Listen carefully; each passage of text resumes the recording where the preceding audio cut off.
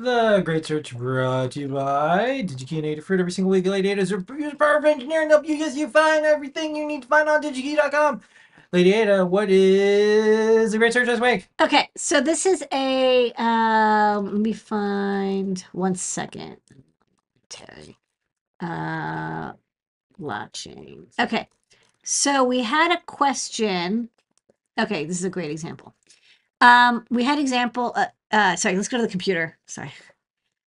We had someone write in on I think the comments to this video and they said, "Hey, I want to get a panel mount button that's like lit up that has latching action where you push it once to turn it on and push it once to turn it off." And you can see here, like the button gets indented, it latches in, and we call this like a latching button, as compared to a momentary button, which is like a tactile switch where you press it and then when you release it, it opens up. And they were like, it's really tough for me to figure out how to find. I just want to find a panel mount on-off switch like this with a press button and maybe some sort of light in the background to let me know when it's on or off. Can you help me learn how to search it? And I was like, that's a great idea. So we do take user requests.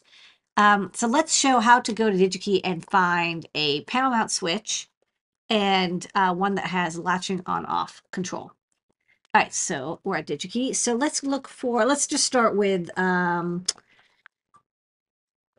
mount switch. So we don't have to search panel mount first, but I figure it'll give me a good start to what I'm looking for. So there's key lock switches. These are like ones that have locks, and there's toggle switches.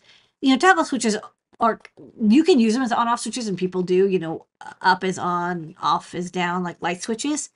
Rocker switches are also always going to latch, right? Because you have to mechanically move them up or down. But this person particularly wanted a push button switch. So push button switches are going to include both momentary and latching, and those are the two kinds.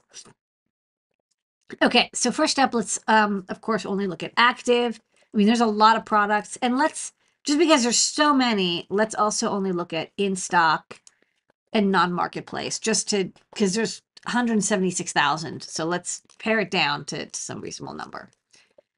Okay, so these are some push buttons. So you already see like there's some pretty nice options here. Square, red, PCB mount, lots of panel mounts. So for sure there's going to be something here. So the first thing that they wanted was, again, that switch function. They don't want it to be like press and then release, which is called momentary, like it's only on when you press it. They want it to hold whatever they press it. And so that's under switch function. And this is very confusing because there's a lot. There's like off momentary, and there's off momentary momentary, and there's off momentary on, and there's off on momentary, off momentary, on off. Like there's all these different types. Basically, momentary, when it says momentary, that means whatever is the opposite. Like if it's off momentary, it means it's normally off, and when you press it momentarily, it turns on. So let's just show you that even though it's not what this person wanted, this is kind of what most people think of when they think of a switch. So these are push buttons and they don't latch. When you press them, the two contacts connect, and when you release, they disconnect again. So off momentary. And sometimes it's also called SPST NO, normally open. So single pull, single throw. So there's only two contacts. They either touch or they don't. And normally open, and when you press, they connect. Okay, but that's not what they wanted. So let's turn off that switch function and go back. So what we want is non-momentary. We want it to be when you press, it changes. And so we want it to go from off to on. Now you might wonder, well, what's off, on? That means that there might be multiple modes, or might be like multiple switch connects. This person just wanted on, off, not off, on, and then a different mode. So also there's like, why is there off, on, off? Well, maybe it's like it's indented when it's on, or it's indented when it's off. But let's assume that either one of them is okay. So these are the two options. On would mean that there's two switch contact, so SPDT, so it'll go between two different throws, which is also maybe what they want.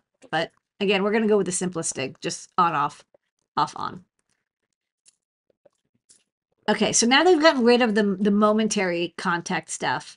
Some of these look familiar, like Adafruit stocks, stuff similar to this. This is a kind of nice little gothy switch. It's got an LED illumination ring. That's very nice. This one doesn't. This is a latching push switch from Judco. I love Judco switches. Those are really great. Square ones as well. We wanted one that had an illumination. It had a LED. So incandescent is used often, like it's like neon for high voltages, like 120 volts, and you'll see it often like power distribution strips. You'll have the switch has like a flickering red orange light that's like an incandescent or neon 120 volt. We want something that's LED, so we're just going to select LED, not incandescent. But let's say any color is fine. You can always be picky later if you want red, green, or blue. Actuator marking, don't really care about this, but if you want a power switch labeling on it, that can, that's a common request. Let's say we want rounded. And let's see a couple options. And there's the voltage rating. This person didn't write up and say what voltage rating they want, but of course, if you wanted to run 120 volt or 220 volt power switch, you would select it. But let's look here. Okay, some nice options. So then let's look by pricing. Just let's see, let's get, because they were like, oh, I want an inexpensive switch. Ooh, so a couple nice options here. Handle switch. And then, yeah, these are all going to be a couple amperes. Let's see, LED red. Looks good. This one is kind of nice. This one, these are kind of cute looking. This one looks good too. Fairly inexpensive. These switches, this one has, the illumination within. I will say, I'm gonna pick one, but to be fair, all these are very good. Like this one might be a really good option if they want a metal button. But I did kind of like the look of these e-switch buttons. They can do 3 amps at 125 volts. They have they have like a nice black plastic, rectangular cover. And then you have a lot of space here to drill a hole for them. On the bottom, you can barely see it, but there's plus and minus for the LEDs, and then the power switch itself. Available in red, yellow, and green. This is the diagram, and then this is the data sheet. And e-switch is like super reliable. These are going to last many, many, many cycles and be able to handle very high current and have good documentation for all of them. And then, of course, if you need slightly different specifications, you can check those out. But this was my my pick for the great search. I think this is a good option. So there you go, dear fellow email writer. Lots of switches available. Pick this one, but there's also many more available for under $10.